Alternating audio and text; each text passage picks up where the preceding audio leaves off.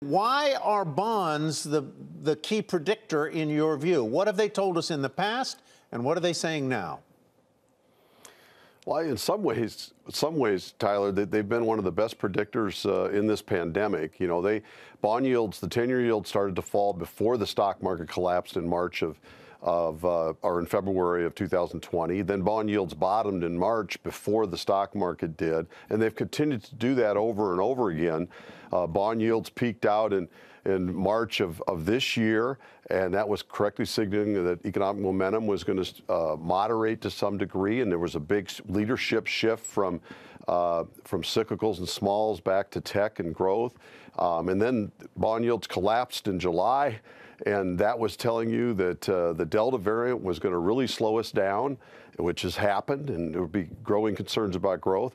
But now the bond yields are going back up again, and they've made their biggest move off their early August lows since they've been coming down and this year. And I think they're signaling that the Delta variant's about to peak, and when that occurs, we're going to see confidence rebuild again.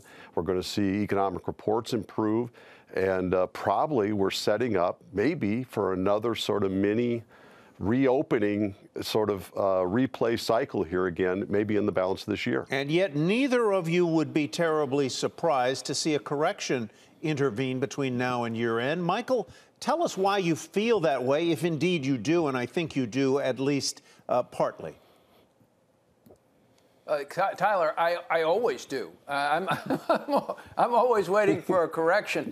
And this market's been a long time without any significant correction. Every time we go down 3 or 4%, there's such an enormous amount of liquidity right now. There's such enormous cash on the sidelines.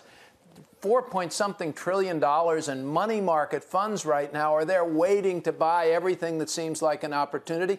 The other thing that kind of has me a little more sanguine about any significant correction is so many people are looking for one. So many people are worried about the difficult September and October. Markets typically don't really start to have a significant pullback when everybody's looking and worried, right? Mm-hmm. Markets climb walls of worries. But Jim Paulson, I think, is right. You know, the longer you've been on Wall Street and been an investor, the more attention I think wise investors pay to the bond market and the yield on that 10-year Treasury. If you go back, way back to 1987, for that big stock market crash, bonds fell apart in August, stocks fell apart in October. I don't see that, but I do see reasons for caution.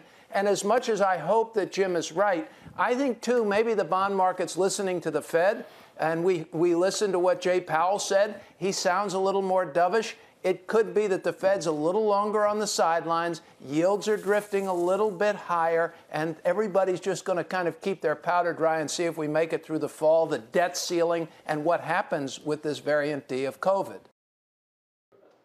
Shepard Smith here. Thanks for watching CNBC on YouTube.